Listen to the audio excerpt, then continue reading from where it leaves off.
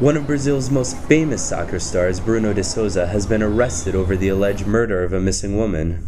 The goalkeeper, who is captain of the popular soccer club Flamengo, is accused of orchestrating the abduction and killing of his former lover, Eliza Samudio, a 25-year-old model who had previously claimed that Souza was in fact the father of her son.